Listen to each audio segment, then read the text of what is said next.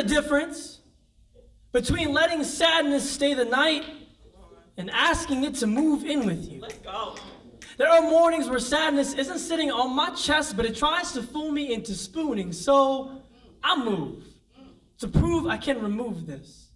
Prove that I can shake what I once thought was my shadow. I sit up to remind both it and myself of my lightness. My likeness to light is the brightest light of this human's life, so I only write about wrongs to show you there's still time to right them. I write them with these hands to show that even though I feel stagnant, I am not paralyzed in the slightest, so I get out of my bed, use these same hands to open up my blinds and let the light in. I look at the world through my window and think, my goodness. Catch my reflection in the window and think about my goodness. And what I'm really trying to tell myself is, look at all this wellness. No, look, you are a well, Chris. If you would stop thinking about the empty, you would see how deep this well is, how good it is to stay thirsty and stay hungry.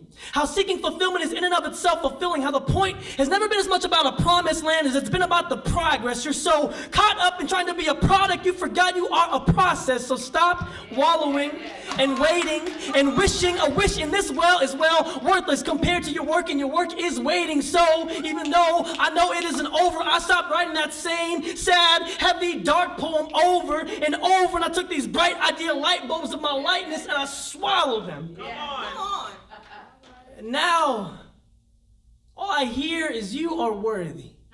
All I taste is my own smile. All I smell is love and confidence the size of pride. The filament tickles my spine and I turn B-boy in this voltage. Electricity is in my discs and I drift across the dance floor of eggshell anxiety. Moonwalk across the sun and leave the two left feet that lied to me. Inside my esophagus, bulb shattered by my lungs. So now my chest can't stop glowing and I only breathe in brightness. Mighty, mighty, mighty, most definitely brightness. I smash my eyelids into 1,000 pieces and never blink again, and never think again of days inside the corner of my closet with the lights off, and this scene that kept repeating, and this dream that kept repeating every night inside my mind. Before this time I started eating this lightning and fighting for my life in this holy field. So Rocky Balboa, so sequel with a vengeance, so 4 a.m. and egg yolk, so chicken chase and jump rope, so pugilist with a meat line, so Wizard of Oz feline, so type A to B line to my B-side. You see,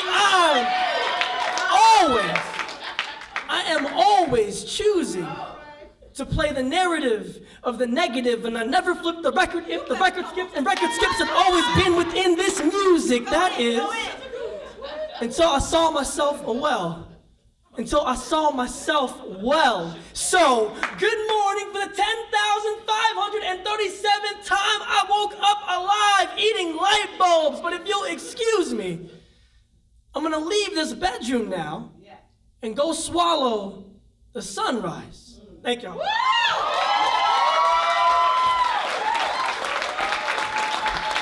Y'all give it up for Christopher Diaz.